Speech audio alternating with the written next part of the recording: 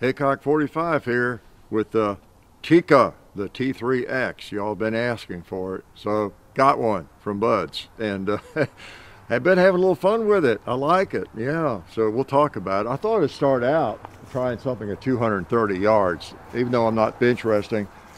You know, I've got the scope on it, and I'm going to try to hit it. That plate we normally shoot with the in the range 2 videos over there. I don't know if you can see it from here. You ought to be able to. So anyway, I'm going to put one in. That was an empty. Yeah.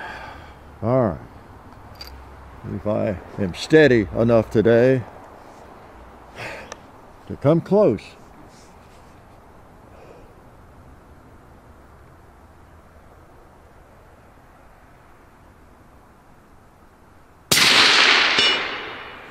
It went out pretty good.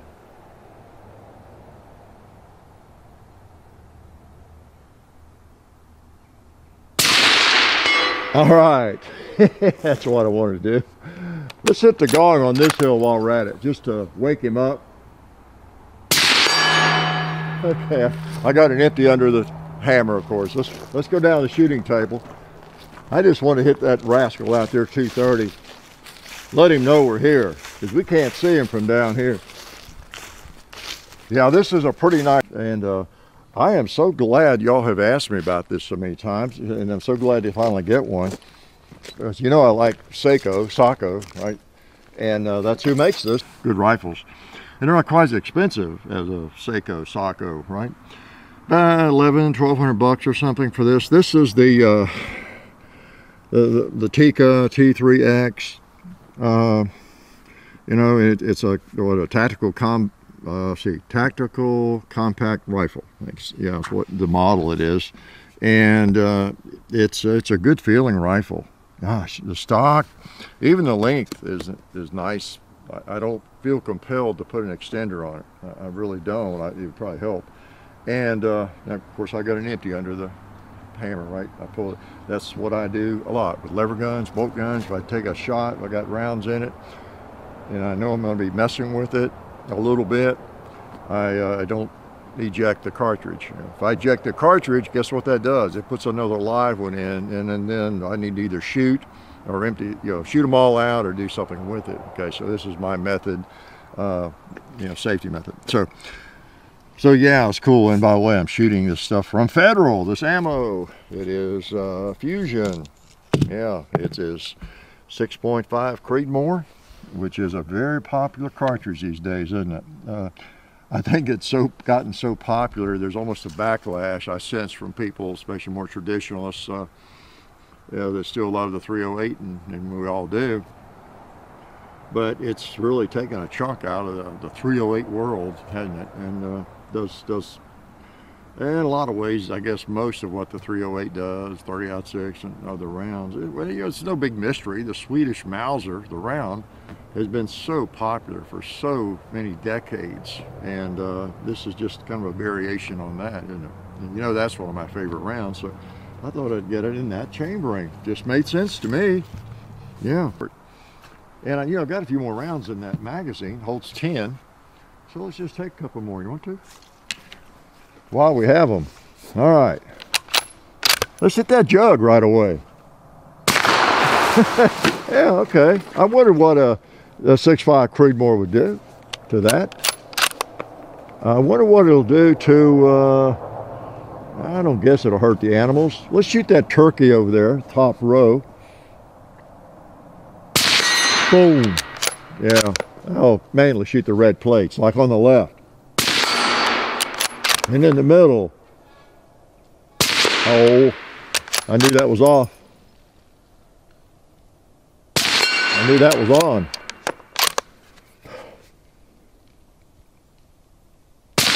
I knew that was on. All right. How about, let's finish up, I think it's the last round, with a Kentucky 2-liter. Showered him, didn't it? So yeah, we got the polymer stock, and that might not be your first love. You know, when you think of a really nice rifle, accurate, great cartridge and all that, you might prefer wood, although, you know, it is a new world. And you know, most people, especially hunters that know, are out in harsh conditions, climbing the mountain in the snow, dragging their rifle in the mud or whatever. You actually, many of you prefer a nice polymer stock, you know, good grip on it and all that, because you're going to mess up wood anyway. This one actually, this piece here, pistol grips, are replaceable. You need different sizes and configurations for that. It's pretty cool. And yeah, just from what I've read, they seem to have been attempted to make a really practical hunting rifle, or I guess hunting rifle, out of this thing. You got a wide ejection port here. You got a nice bolt handle. It really lends itself, just like my Seiko. Imagine that, Bavarian. I mean, you just grab that thing. The scope is not in the way at all, and work it.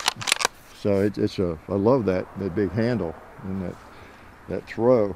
It's got the metal protection around that part of the bolt back here. They brag about that, protecting the firing pin and everything. Kind of cool. And a really strong lug on this thing. I don't know how many of you are not familiar at all, maybe, with Tikka. Again, they're made by Seiko. That's my new name for that company, Seiko. That way I please everybody. In fact, when I get a carbine out from now, I think I'll call it a carbine carbine. But we pronounce it, most of us, Seiko over here, but it is Sako. And so that's a nice thing right there. It just feels great, almost like my Bavarian. And what else about that? I love the buttstock. Like I say, I don't feel like I need to put an extender on that. Feels great. I understand they've got, I don't know, some kind of material inside that stock to keep it silent. You're out in the woods, and you know, sometimes polymer can, you know, as you know, if it's hollow, it doesn't ring when you bang it against something or a limb, but it's just, you know, flicking a barrel or something. 10-round magazine. If it were mine, I'd have an extra mag, of course, because I miss a lot. But you know, detachable mag, kind of nice. Like I say, $1,200, I don't know, depending on where you find it. The scope is mine, and mount and all that. It comes with the rail, just like you see it there, and available in various, you know, calibers, chamberings, of course. Does not come with a suppressor. It comes with that thread protector, right? So it is nice, and ooh, I don't want to do that. Not supposed to lay them over on the bolt, are you? I know that's a no-no. And I'll let that get cool. I'll just take that off. It's been fun shooting it with the suppressor, and let's open up the bolt, make sure we're definitely clear. That's the thing, the manufacturers have learned how to thread a barrel and then can form a thread protector to where it looks fine. You know, John had to confess, we had, I don't know, I forgot what the rifle was out here. We did a video where it didn't even know it had a thread protector on it, and it was threaded, you know, until we did a range 2. So then we put a suppressor on, because I don't know, we just sort of, it's kind of a new thing. So many rifles are threaded. So, you know, appreciate Silencer Central for that.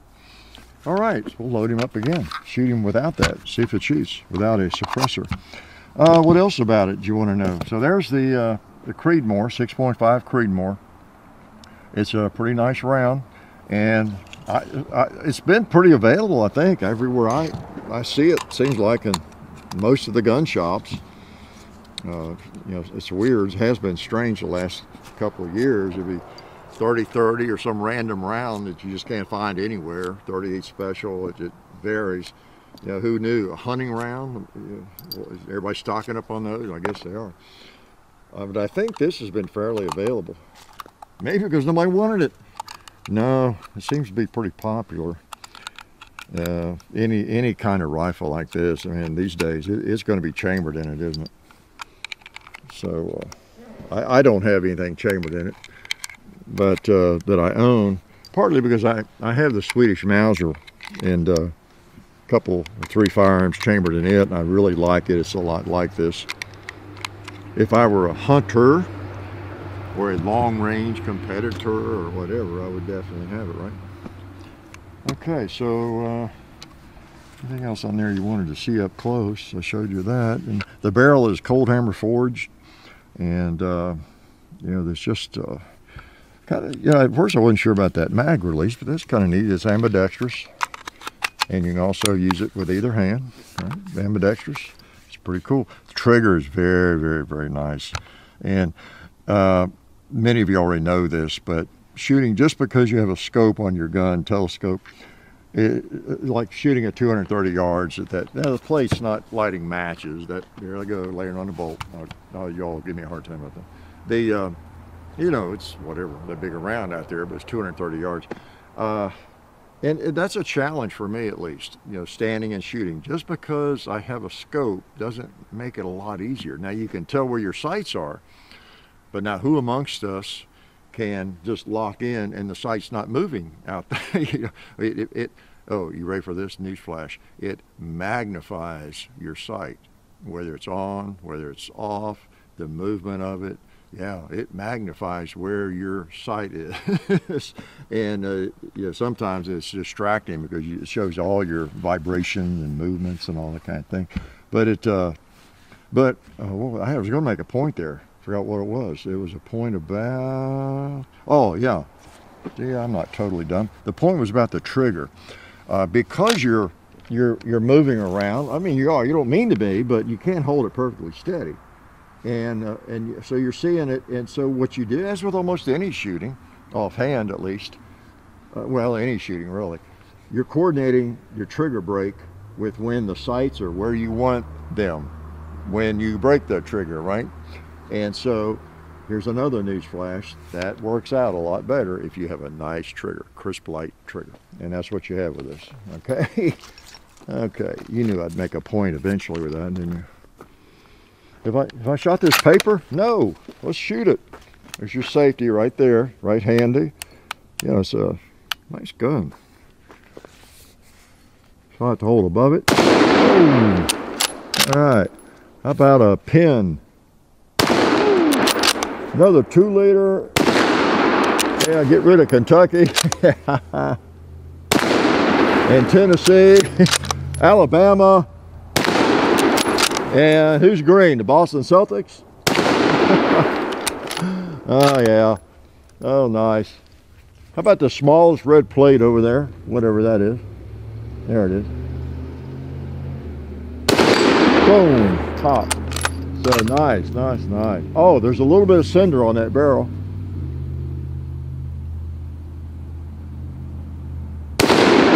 There was a little bit of cinder on that barrel.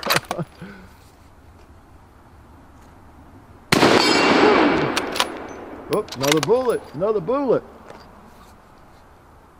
But that's not a problem when you're living in a target-rich environment. I'll shoot a couple more now, let you go.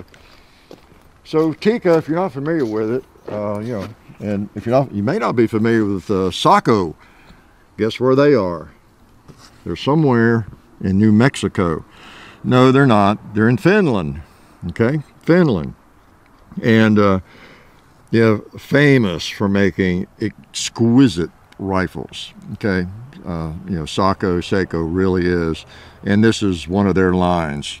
Now, I hate to say it's their cheaper line of rifles, because everything that comes out of there, you know, is just really, really quality, I think. And you all have these guns. You know more about them than I do. Y'all been recommending them, wanting me to get one forever. So tell us what you know about them. If you have one, what model do you have? And why is it so good? Why do you like it so much? Okay. I sort of have an idea why, because I like this one. The ergonomics of it are wonderful. And you know, yeah, another news flash. I'm a big old ugly guy. Everything doesn't fit me well, right? Unless it's custom. But this thing, it fits me well and feels really good, just like my Bavarian Model 85 Sako. Yeah. Maybe everybody in Finland is 6'8". Anybody been there? But yeah, they fit me well. I like it. And then the quality of it seems really, really strong. I mean, by all accounts, it's hard to beat.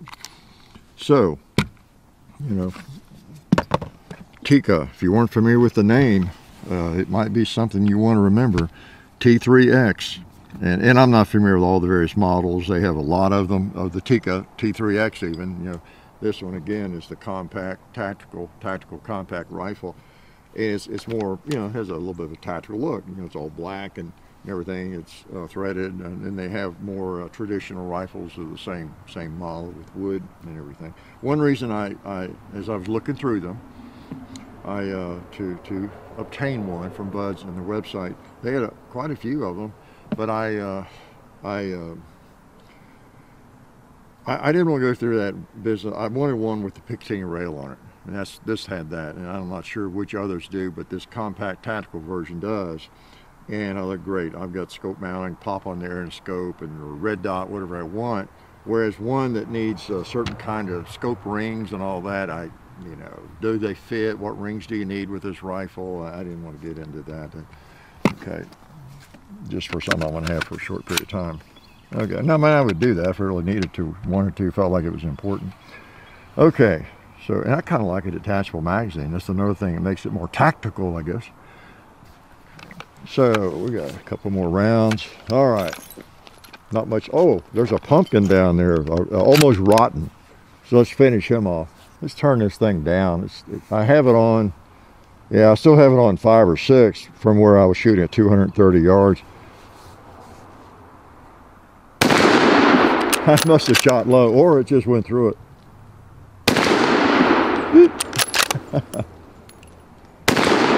Yeah, nice.